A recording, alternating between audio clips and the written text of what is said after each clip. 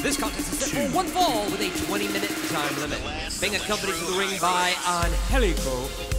From Parkland, Washington, weighing 172 pounds, Jack Evans.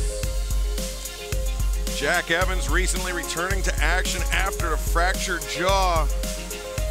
And there we see Angelico really, wow, he is. Angelico's the man, bro.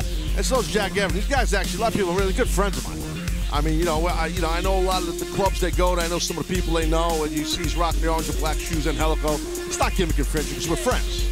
You got orange and black superstars on, bro. Trying to smarten you up to shoot the sneaker game, you know what I mean? I'm just entranced by his dance moves. He's a stud. And his opponent, from Southern California, weighing 210 pounds, Frankie Kazarian. Got an interesting matchup here, Taz. Between two typically tag team specialists going one-on-one here tonight on AEW Dark. Yeah, two guys that are, know what they're doing. They're veterans, both successful, obviously. So, different styles, which we have a lot on Dark. We do have clash of styles. We've talked about that a lot throughout this particular broadcast. And I do think that makes for excellent wrestling, you know what I mean? When you have those different styles. I certainly agree. And the styles, as you mentioned, could not be further away from one another. Well, Kazarian's all business. Gonna play around, I mean, that's how Frankie is. That's how he's always has been. A student of the late great Killer Kowalski is Frankie Kazarian. Jack Evans, self-taught, but obviously with a inspiration from some of the great high flyers. But then when he moved to Mexico, really became, I would say, a better rounded, a more well-rounded competitor, as we see there. Well, he tried for a drop toe hold. Kazarian kind of blocked it. That's why he didn't, get flat backed. It was a good job actually by Kazarian to block it. And Kazarian floats over into the chancery, and now with the wristlock side headlock. Yeah, he didn't want to stay in that wrist lock. I don't think he had it all, but that's why he snatched the headlock real quick and tight. It was smart by Kazarian. And, Jack's trying to get out of this thing here. He's got that head wrenched. Jack Evans backing Kazarian into the ropes. Sends him off shoulder tackle. Kazarian rolls through. 1, 2. Oh, no. Grab the quick Oklahoma roll and the big hip toss right there. Huge hip toss. Deep arm drag, grounding Jack Evans.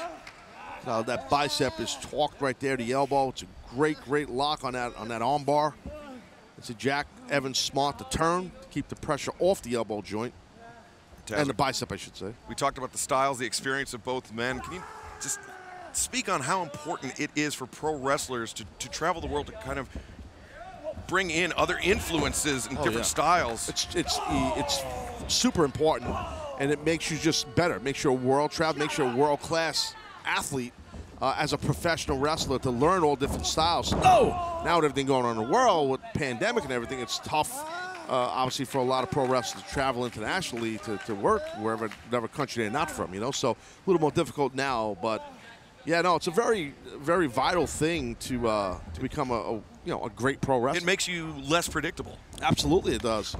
It really does. It helped me a lot. My time in Japan really helped me really hone my craft instead of just wrestling in America. And a lot of guys could say the same about Japan, for instance. Oh, look at that, Evans! Distracted Mike Posey, the referee, and Angelico hit a right hand, and then Evans hit that big twisting kick to the face of Frankie Kazarian. Well, as you pointed out with Evans, now cover here, by him being self-taught, which is just crazy to me. I mean, but it does happen. There are a lot of successful pro wrestlers that are self-taught, but then to go to Mexico and learn and pick up that style, it shows what kind of athlete Jack Evans is and the sponge and a coachable person he is to learn in another country like that. And, it's impressive. Really became a more complete wrestler there. And high flying kick across the chest. Evans covers once again. Kazarian kicks out. Well, we've talked a lot, whenever Angelico's wrestling or Jack or they're tagging, their style is so different, than everybody else as a team, as individuals. But Kazarian just with some good old-fashioned pro wrestling chops right there. Went for a wild right hand. If that connected, that would have been the end of the night for Jack Evans. Yeah, that back elbow. He's trying to break the grip. And look at that, working at the fingers of Evans. A swing, Evans takes him over the top, Northern Lights suplex. Yeah, he opted, oh, what's this? Oh, launching off the midsection of Kazarian, 1, 2. Frankie able to kick out. Jack Evans springing off his opponent's midsection. You see a lot of guys do standing moonsaults, but that off the guy's body is crazy. Very unsteady footing there. I'm telling you. Watching Angelico with just a straight stomp.